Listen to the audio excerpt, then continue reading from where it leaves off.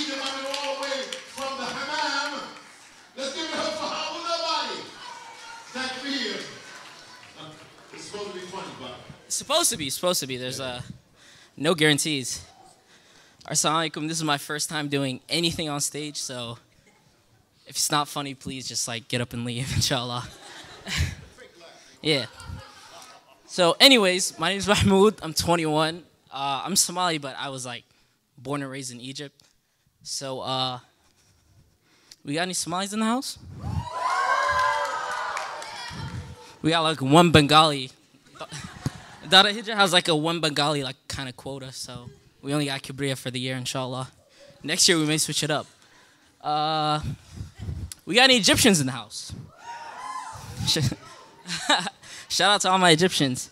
But yeah, for those of you that don't know, it's like final exam season. So like college students, they have like their exams coming up. So I was like, let me just come on stage and talk about my exam experience in Egypt. So,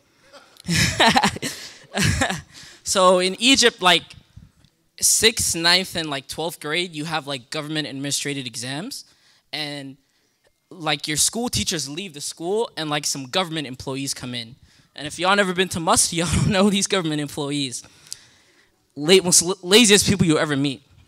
So, so I was in Egypt. Don't know Arabic, don't know the language, don't know anything. But my mom was like one of those Asian moms, but she's Somali. It makes no sense. She's like, no. You're gonna go to Arabic class. I was like, Hoya, I don't even speak Arabic. She's like, no. You're going to Arabic class. So what they do is like they put me in the class, and all I know is na'am, alhamdulillah bi khair wa ant. Literally every question the teacher asked me, Mahmoud, what's the answer? I get up, I was like, na'am, alhamdulillah bi khair wa ant. Every question. So like the government exam rolls around and they bring in the teachers, and like they kind of separate you based on your name. So in English it's like with your last name, but in like Arabic it's like your first name. So my name is Mahmoud. So like, you know, all the Muhammads got like, there are like 35, 40 Muhammads. There's like 50 Ahmeds. And then like I'm at the end of the alphabet. So there's like Mahmoud, Mustafa, Yusuf, Nabil. And then the next class is like the girls. So there's Aya, Taqwa, Basant. So that's how it goes.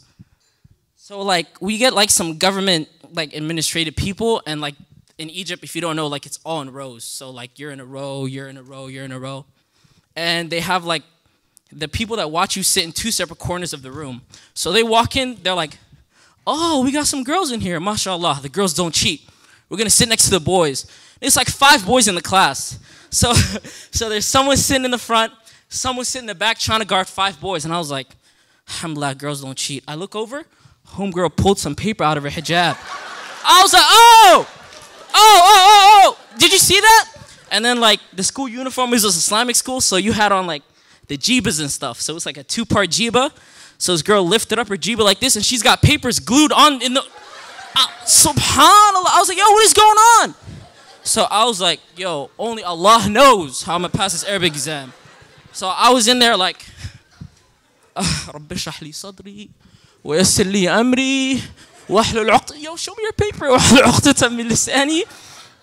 So I'm in there and I was like, Ya Allah, how am I gonna pass this exam? So I'm in there, all the answers, I was like, Na'am, alhamdulillah bi khair wa ant. Na'am, alhamdulillah bi khair wa ant.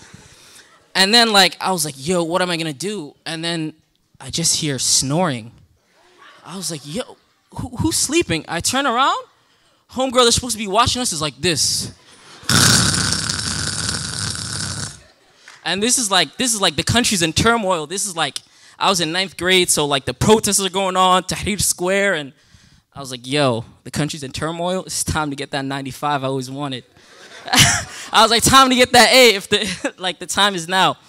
So I had the misfortune of the only other kid named Mahmoud was like the biggest, like he was the most popular kid in the school. Like we were the only 2 Mahmouds in our grade.